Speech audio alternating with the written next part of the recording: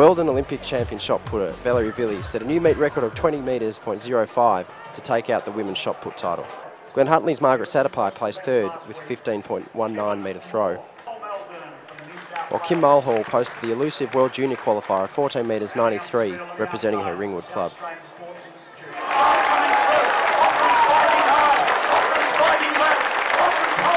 Yeah, it's a very tough event, I'll tell you that. And with the guys we've got here in Australia, it makes it even tougher.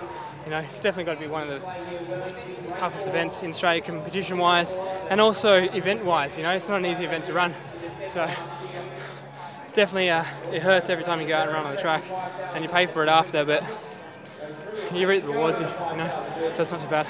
Obviously, I want to be running pretty good at nationals, and I know I have to, because if I'm not at my best, I know I'm going to have a very tough time trying to win it. So, and that is my goal, to try and win nationals. So I'll make sure I'm in top form for it.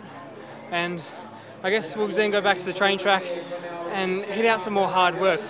I guess a bit more of the longer stuff, trying to build up a little bit more fitness, because come Games is going to have to run rounds. And that's going to be the tough one, because the body hasn't really been through it yet. So we'll get back and try and emulate that sort of stuff in training, and then really peak for Com Games. This is my second race, so I'm still yet to put it together. I decided to go out a little bit harder today, and I think it was a little bit costly in the back end of the race, but I'll slowly get there. Another 6 weeks to go till nationals. Yeah, I mean, my training's definitely working really well. I'm really strong. Probably don't have that top end speed at the moment, which will slowly come, and it's just a matter of putting the races together. I've got another 4x4 tonight, so I'll have another crack at it again.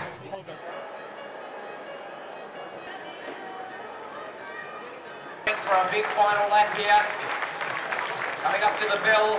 24, 25, we're going to go through it under the B standard. A good victory to Mary Cullen, great run time, so another B qualifier there for. The warm weather, how's it treating you? It's not bad. Like, you know, I've been training kind of early in the morning and late in the evenings to sort of avoid the hot temperatures, but I'm still not really used to running in, I don't know, what is it right now, 25, 26 maybe, so it's a little different, but the European champs are in Barcelona this summer, so I guess I have to get used to it. So you're out here to break up the training block and something a little bit different? Yeah, exactly. Like, I was here last year for 6 weeks with Sarah Jameson, so it worked out great last year, so I figured I'd come back again this year and stay for a little bit longer. I'm here for 8 weeks this time, so it's good. So far, so good. I'm happy I got under the B. I was hoping to do a bit faster tonight, but I did the best I could. So I haven't done too many fast races, so I think it went all right.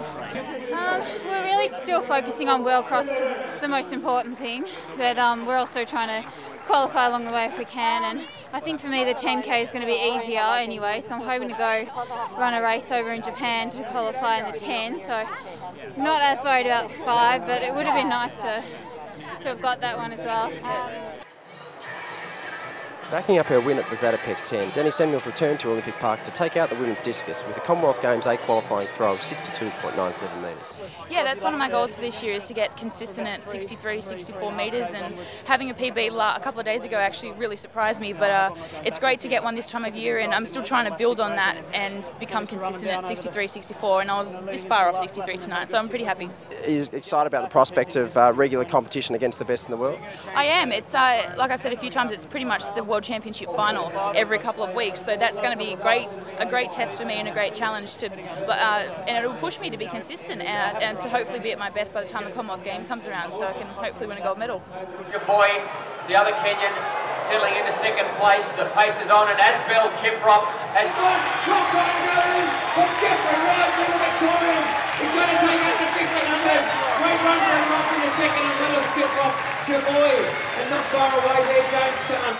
I was sort of surprised when I sort of got past Williamsz and I was running to the line, and I didn't want to look behind. I was sort of waiting for Kiprop to really come up on me, and he didn't, and I kind of just kept going, and that was good. You had the win here, you've got the home crowd, you got your boys. First hit out of the season, it's all sort of fallen into place very early, but there's still a lot of work to do going forward.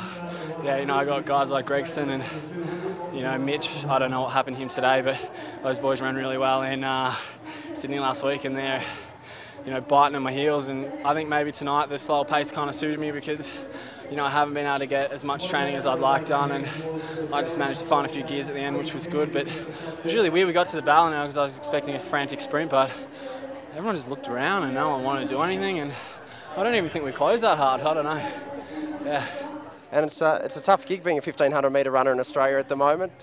Nationals is obviously it's the all-important one. It's not just going to be about posting a time. Yeah, I think it's going to be 5 or 6 guys with an A and a few more with a B. So it's going to be pretty exciting come Perth. I think the 1500 metres is probably the strongest event in Australia at the moment. You know, they talk about the 400, but we've got some pretty serious depth, and not only in the senior guys, but the junior guys like Jordan Williamsz and Todd Wakefield, Kane Grimster, and Brett Robinson. There's another guy, Joshua Wright or something. So, you know, I think Gregson's sort of set the bar at a pretty high level, and the young guys are challenging that. So, yeah, well, Jeff just ran a great race. Like, he's been moving all right in training, but he hasn't really put a race out there.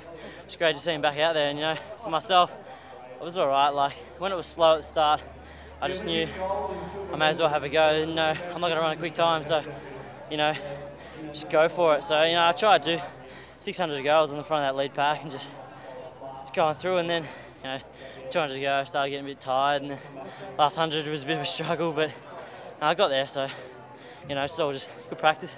You know, I didn't run as tactically good as I probably should have tonight, because I thrive off a tactical race, you know, that's how I win a lot of my races. But, you know, it was just great to get out there, and it'll give me, you know, a bit of a warm up to see how to get with the other juniors next week in Sydney for the Nationals. So I think Kiprop went down the first 100 metres, so, you know, I was just lucky I was on the inside, just stayed clear from it, and then I was just Nick Willis, you know, led most of it, so that's pretty tough for him to hang on, you know, until the last 50 metres. But just so glad Jeff got up. It's going to be a massive confidence boost for him, and, you know, he really deserves it. 2007 World Champion Finn thrower Tero Pitkamaki was the best of the men, with the competition-leading throw of 83.32 metres. Sheehan comes up on the inside. Johnson having a very good run on the outside. McDavies, the Queenslander. Wroe trying to hang on. McDavies through the line. Takes Wroe from Johnston and Martin. I started well. Got out there and got halfway down the straight and just started to tighten up. I guess that's where my fitness is at. Not really concentrating on the 200, so I'm not too fussed about that. Now, some flat sprinters use the hurdles to bolster up their strength. You're using the bit of the longer sprints to find a bit more fitness for the sprint hurdles? Yeah, definitely. I've always run 200s and 100s a lot. You obviously need a lot of speed for the hurdles, and a 110 hurdles race is more like a 150, so it's good to get 150 metres into the race before I die. So the best have come and the locals have conquered. That was the Melbourne Track Classic for 2010. This is Tom Nixon for ATSVIC TV saying good night.